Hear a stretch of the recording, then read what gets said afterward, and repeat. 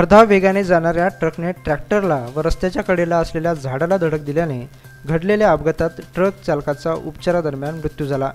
सदर अपघात 6 सप्टेंबर रोजी देसाईगंज कुरखेडा मार्गावर घडला। अलीम शेख असे मृत ट्रक चालकाचे नाव आहे।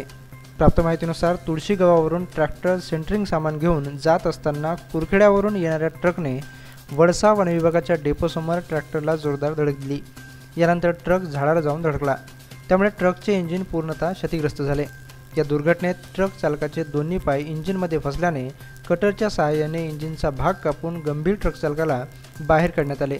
त्याला उपचारासाठी नागपूरला हलविण्यात येत असताना ट्रक चालकाचा मृत्यू झाला। या संदर्भात देसाईगंज पोलीस ठाण्यात गुन्हा दाखल करण्यात आला आहे। ब्युरो रिपोर्ट, जय विदर्भ न्यूज, गडचिरोली।